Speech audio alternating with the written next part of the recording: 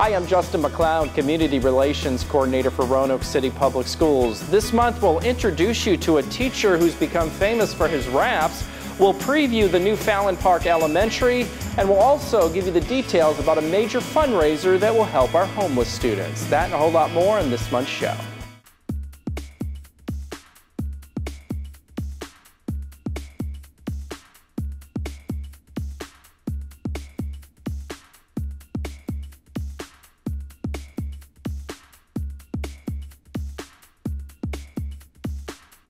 We're excited to announce that the Star Council is holding the second annual Breakfast with Santa coming up on December 2nd. That is a Saturday.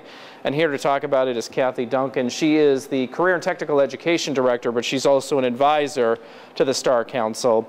This is a very important group, but a lot of people have heard of the Star Council. But in case you've forgotten, remind us what the Star Council is all about. The Star Council, a group of students from Patrick Henry and William Fleming High Schools that collaborate together. They're called the Star Council for Students Taking Action in Roanoke. And boy, have they taken action these last few years. And their whole purpose, or the group's whole purpose, is to help our homeless students and talk about the reaction and the community involvement over the last couple of years. It's been absolutely overwhelming, the reaction has. It's really brought this community together, and it's really brought the student bodies of both schools together. For them to work for a common purpose, to help their homeless peers, has been so inspirational. I mean, they've raised money, they've raised awareness, and it's really had a positive impact.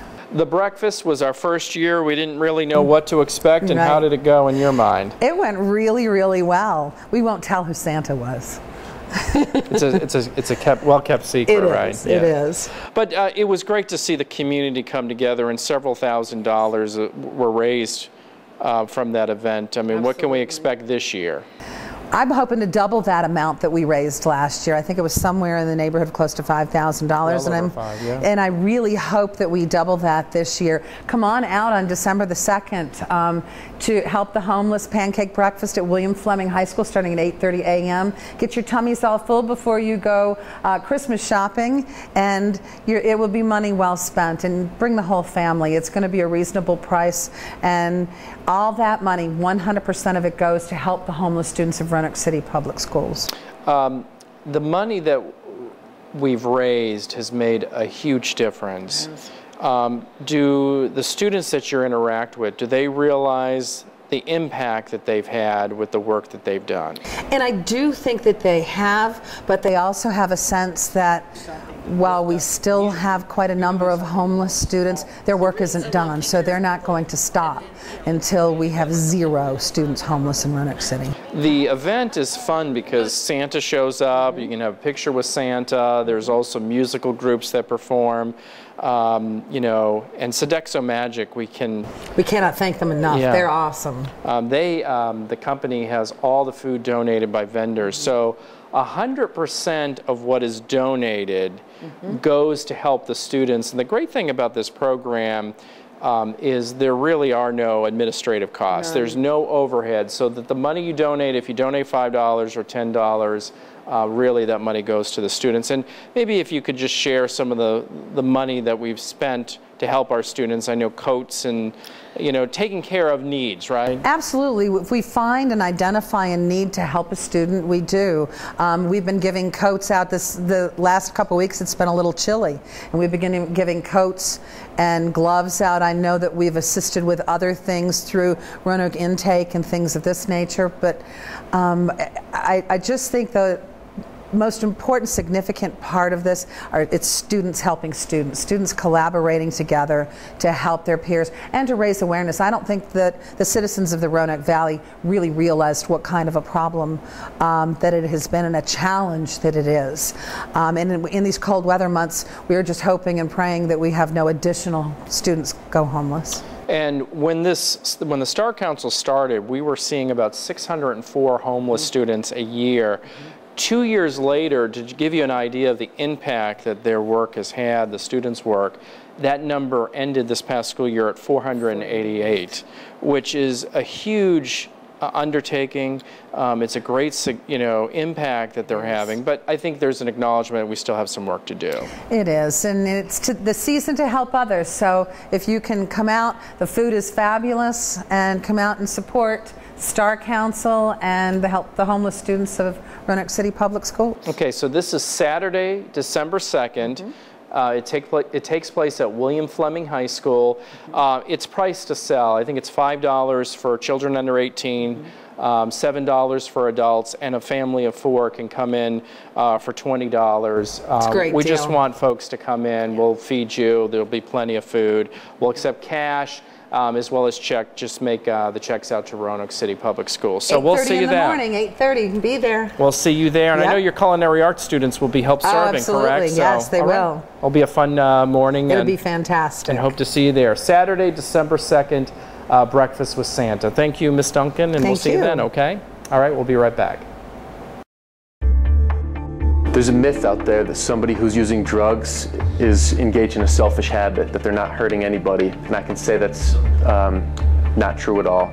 Every drug user has somebody that they've hurt, that they've not been there for because they're under the influence, or they're using their time and money to obtain drugs.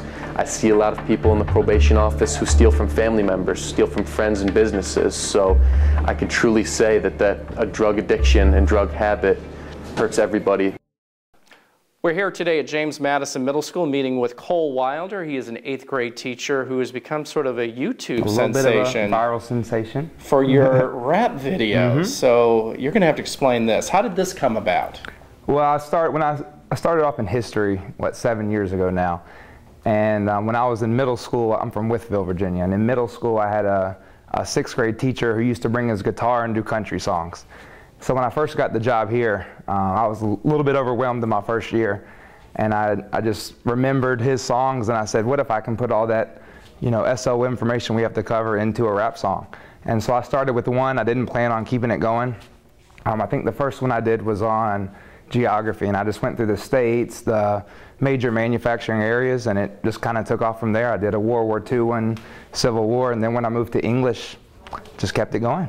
So does this come naturally to you? I mean, you're actually writing the lyrics, right? I mean, yeah. How difficult is that? Well, I'm definitely not a professional rapper. Sure, okay. So if you listen to my songs, they're not, as far as the rapping skills, I don't think it's not great. It's pretty good though. But since I am an English teacher, I am a pretty good writer. So really all writing a rap song is poetry.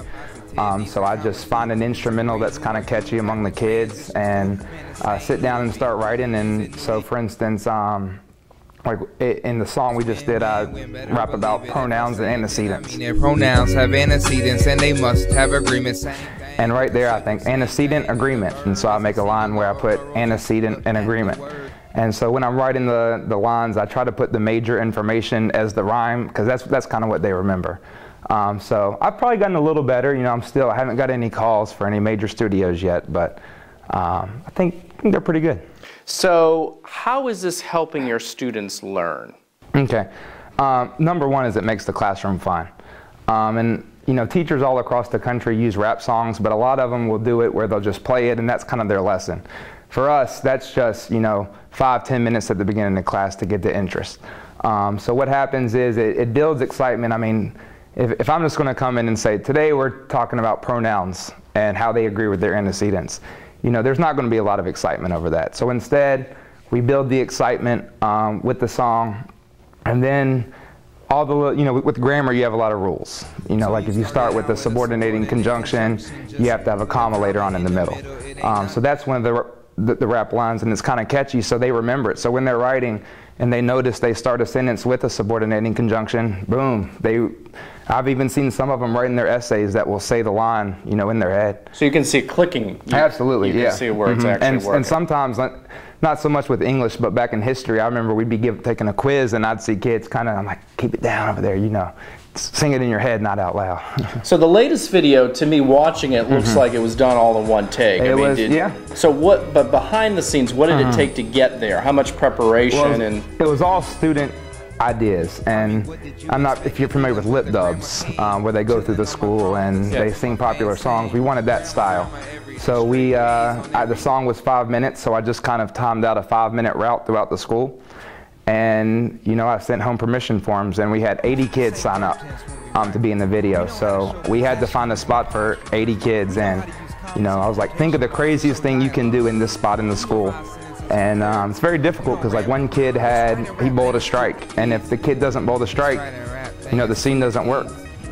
So we had a practice day, and sure enough, when the real day hit, we nailed it. So it was. Well, there's also a part in where you're free throwing it here at the basketball. Oh, yeah. I mean, how'd you nail that in one take too? Well, I mean, former college basketball player. Okay. I still can't play defense, still can't jump, but I can still shoot it pretty good. So it was a lot of luck that it all came together in one take. Yeah, So. absolutely. All right, where do you go from here? I mean, this is the talk of the school. I know a lot of people see you online. Do you continue doing these rap videos? Yeah, absolutely. We'll probably won't do any more this semester, but when we get back, you know, after winter break, I'll probably look at, you know, I don't know what it'll be, whatever students seem they're a little behind with, we'll do a rap song in that, and we'll probably do another video and build some more excitement, you know, and keep it going. You know, it's a big time commitment, so more than, you know, 2 or 3 a year, and, you know, I don't know if I could do that, but we're definitely going to keep it going. And we should mention these are shot after school, not all during after the school. school, yeah. So.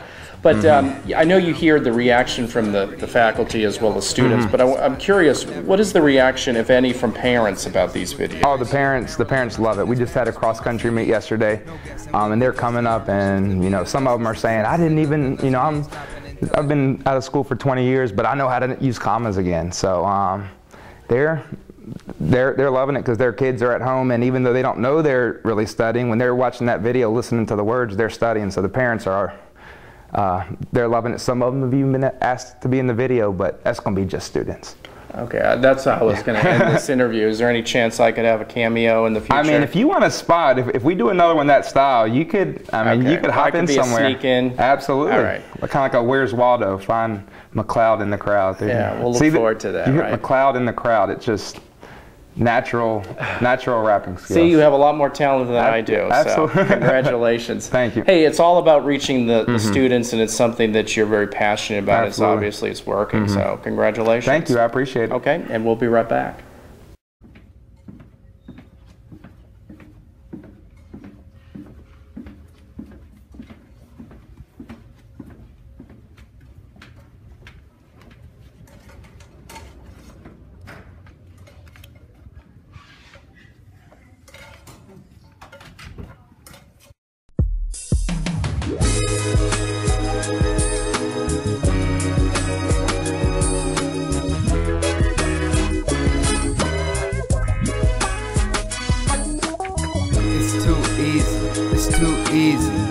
This writing rap thing is too easy. It's too easy. It's too easy. Look. Now let me comment on how to use commas. Don't get confused when you're using them commas, no problem. Hear me, I put commas in between items in the series. Forget a comma with me and you might start drama with me. So you started out with a subordinate conjunction, just put a comma in the middle, it ain't nothing. A comma, mama, is what we use to show pauses. Before a fanboy when you combine two clauses. I'm positive, and a positive needs a comma to disagree. Who are you after transitions to? Man, this ain't new to me. Is it new to you? Don't forget cities and states and dates too. Man, I'm killing it. Man, I'm feeling it. Feel the momentum building. About to go through the ceiling. This grammar rap. Can you handle that? It's the writing rap part 2. Hat. Grammar every day. Straight A's on every grade. Writing's too easy for me. It's too easy for you. So what you wanna do? It's the writing rap part 2. Hat. Grammar every day. Straight A's on every grade. Writing's too easy for me. It's too easy for you. So what you wanna do? It's the writing rap part 2. Hat. When you use a quotation, you gotta have a to-say phrase. You can use a to-say phrase in one of 3 ways. You can put it at the beginning, the middle, or the end. Mr. Wilder, all I do is win, win, win. Better believe it. If I say it, then I mean it. Pronouns have antecedents and they must have agreement. Same thing with the subject, same thing with the verb. Is it singular or plural? Just look at the words. Look at me now. YouTube celebrity haters just jealous cause I'm in a spot that don't never be. Rambling, never me. I use sentences with clarity. Apparently my students' parents want my CD. No guessing when we testing our missions to be the best in success and nothing less. We ain't stopping until it's checked. I mean, what did you expect? You're dealing with the Grandma King, chilling on my throne, listen to my fans sing. Grandma, every day, straight A's on every grade. Right? It's too easy for me, it's too easy for you. So what you wanna do? It's the write and rap part 2. Hot. Grandma, every day, straight A's on every grade. Writing's too easy for me, it's too easy for you. So what you wanna do? It's the write and rap part 2. Hot. Critics say the write and rap 2 is fire, feel the flames. Can't touch me in the verb tense game. Past, present, or future, gotta keep it the same. If you start with 1 tense, be sure you don't change. I'm savage with this pad and pen. Y'all average and I'm better than any other rapper that has ever lived. Gotta learn all the commonly misspelled words like to and there and through and where and are and your etc. The best teacher rapping in all of America. Competition, I ain't scared of ya. Mass hysteria follows me in every area, from the gymnasium to the cafeteria. Apostrophes, they show possession. Plural ending, let's put it on the end. And I killed it from the beginning to the ending. Best rapper living, giving you writing tips, just listen and write them down. Grandma, every day, straight A's on every grade. Writing's too easy for me, it's too easy for you. So what you wanna do? It's the write and rap part 2. Hot. Grandma, every day, straight A's on every grade. Writing's too easy for me, it's too easy for you. So what you wanna do? It's the write and rap part 2. Hot. It's too easy, it's too easy. This write and rap thing is too easy. It's too easy, it's too easy. This write and rap thing is too easy.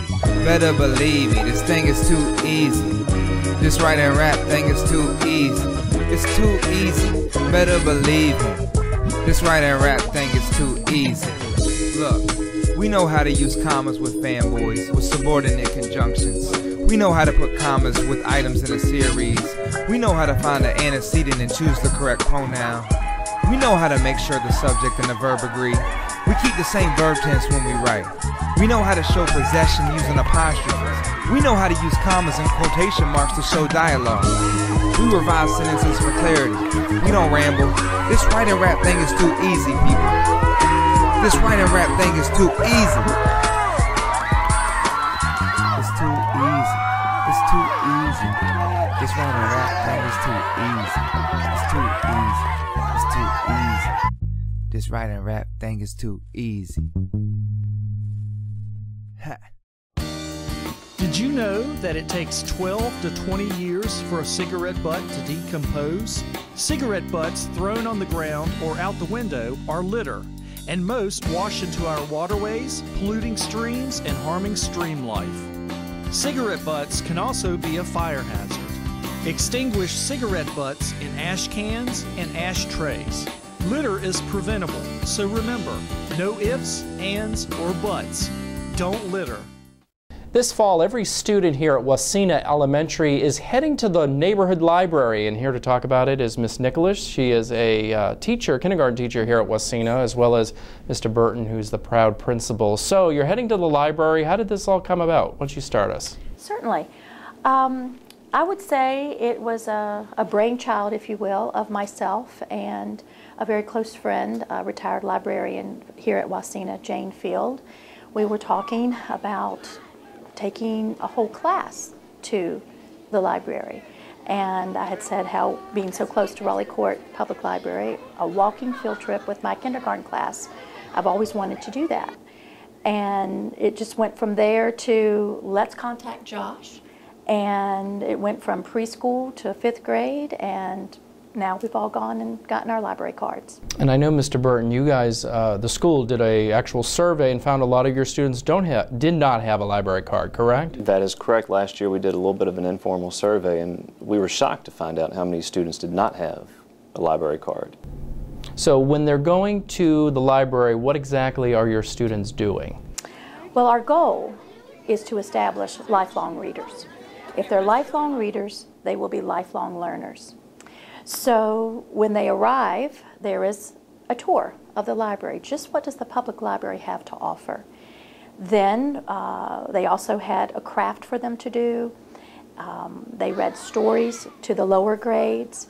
They presented them with their cards, which was very exciting.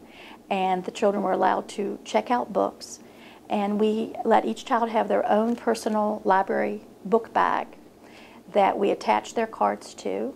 And when they came back to Wasena, then we had a celebration for our cards. And now we're just hoping that they'll all go back and make this part of their family's routine. And pick up on that, Mr. Burton. I mean, there's a parental piece. You hope that the students will go home and say, Mom, Dad, take me to the library, right? Oh, absolutely. And that was one of the key parts, is not only in the future, but during the field trips, we actually had parents come and attend the field trip with them. We encouraged it. We had a slew of parents, I feel like, attend the field trips. And we're going to continue the outreach with the parents and with the community on throughout the year, even after the field trips. We have several library night plans. Reading nights. We had one last week where we invited all the students and their families to come and wear their costumes and come read with a Wasena staff member. And it was great fun. We had about 45 in attendance. We're going to have one November 21st, and we're hoping to even have more to come. And just, like I said, make that part of the family routine to start going to the library. What's been the reaction of students and parents about getting the library card? I mean, I remember getting mine as a kid. It was kind of a big deal, right? Is it still that way? It's been very positive, but I think it's also been surprising for the parent, because a couple of parents have said, never even thought about it, I forgot about that. And I can kind of understand as a parent myself, you don't really think of it. Luckily, I'm in the school, so I know that it's important to be a reader and to go to the library on a regular basis, but a lot of parents forgot about it in their busy life. So that's one of the things they came to me and said was, thank you for reminding them how important it is to get their kid in the library, especially a library that has so many resources and is so nice inside. And why is it important in your mind to start at the elementary level? Oh, just particularly preschool, kindergarten, to make it, I keep using the word routine, but just make it part of your lives. This is what we do to become, have text around us and to be immersed in literature and current events. And it's also a great community builder. Raleigh Court Public Library is right here in our community, and there's so many resources, as Mr. Burton said, and programs that they have that are free for these children during the school year, during the summer. And if we start them young, when they're preschoolers and kindergartners, then it will just be part of their normal routine. And just introducing them to the resources that they have, the different books and the different selection they have, so they can choose a high interest to them book, it becomes their habit. And eventually they'll start to read to lead, hopefully, as they get to high school. And she referred to the community aspect of this. I mean, you wanted it to be the neighborhood library, correct? And why was that important? Because it's in our backyard.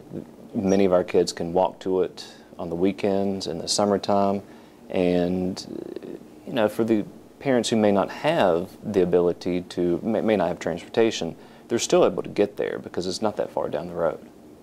Is this a one-time deal, or are you guys looking at expanding this, become a tradition here? We are. What we're hoping, now that we have preschool through grade 5 already has their cards, next year we will target kindergarten and incoming preschool, and then new students that happen to move in, and be sure that they get their library cards as well. Okay, well, so, it sounds like a worthwhile project that is definitely have a happy ending in many ways if we're going to take a book term. So congratulations. Thank you. Okay. Yes, we're very proud. All right, and we'll be right back.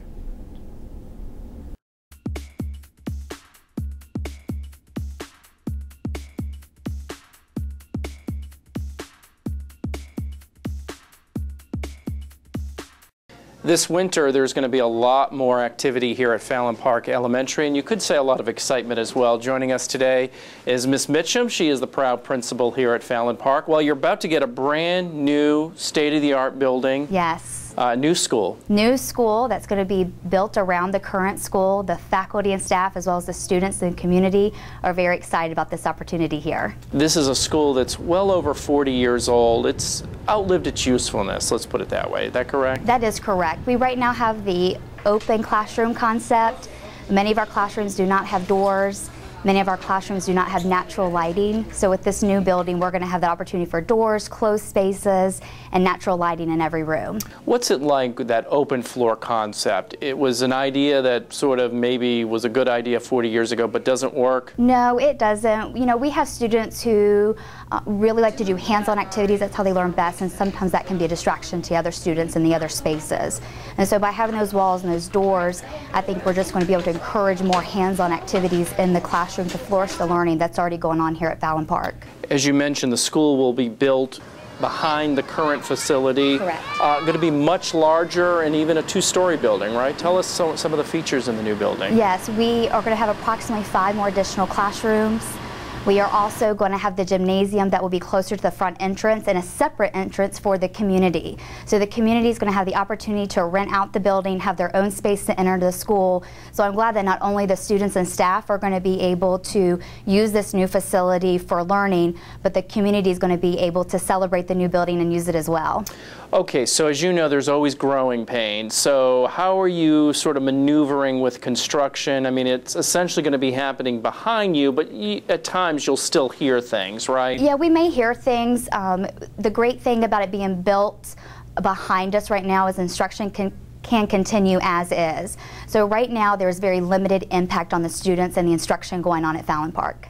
And this is something that's going to take probably 2 years to complete. Yes. And I know you've had the school system along with you have had several community meetings. What's the reaction of the folks who live here in Southeast? The community is very excited. They look at Fallon Park as kind of the beacon on the hill, and I think we're now going to be able to live up to that standard. And so they're very excited. They're always continuing to ask questions, and we are continuing to keep them up to date. You sort of addressed this, but it's going to be like business as usual here at the school, right? I mean, you don't see any major disruption to what your mission here, right? Correct. No, not at this time. The construction that will originally begin in 2018 will not impact the instruction at this time, and children and the flow of traffic will be able to run as usual. And help us out with the building itself. The second floor will essentially be academic? Yes, the second floor will be all academic with grades 2 through 5, while the main floor will have our cafeteria, our media center, gym, music and art, and computer labs. And talk about the front of the school, because that's something that really should be attractive to everyone who lives here in Southeast, correct? Yes, I'm very excited about the new entrance plan. We are really incorporating the park feel of Fallon Park, so we will now have a park-like entrance leading up to the main building. The new structure of the main building is really going to put your focus up here to the school from the main street. Is there a particular, as you look at the plans, something that you're really looking forward to beyond something maybe a little bit different? Or? I'm looking forward to our new media center. I know that most people really remember the Reading Well here at Fallon Park in the media center, and now we're going to have a new concept that's going to be located in the corner with windows looking over the baseball fields of Fallon Park. So I'm looking forward to that new scenery that we're going to have in the building. Have you thought about at all, you know, because this place is full of history, incorporating some of the old in with the new, whether it's artifacts or something from when you built it the first time around? We haven't finalize those plans. Community neighborhoods have reached out wanting to possibly do some type of celebration before the new building opens up to recognize what Fallon Park was. And so we're definitely in the process of thinking about how we can incorporate the two together. Fallon Park is also known for their garden that they have in the center of the building. There will be a new courtyard in the center of the building for the playground equipment, and we're going to make sure that the garden is incorporated with the new school as well. So there will be sort of a new garden. It may not necessarily be in its current place, but the mission will remain there. Absolutely. I think that's crucial for our students here because so many interact with the garden on a daily basis for instruction. And I would imagine you're not going to miss the learning cottages, right? No, not at all. I think we're all excited to get rid of the learning cottages and all be in the same building together as a community. Okay. Well, wish you all the best. I know it's going to be sort of exciting time, but also at times going to be some growing pains, but I'm sure you guys will handle it well. Yes. And we look forward to it. We're up for the challenge and we're excited for this opportunity. Okay. And congratulations, and we'll be right back, okay? Thank you.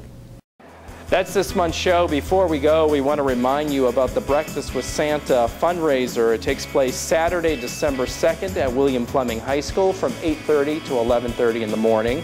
100% of the proceeds will benefit our homeless students. We'll see you again soon.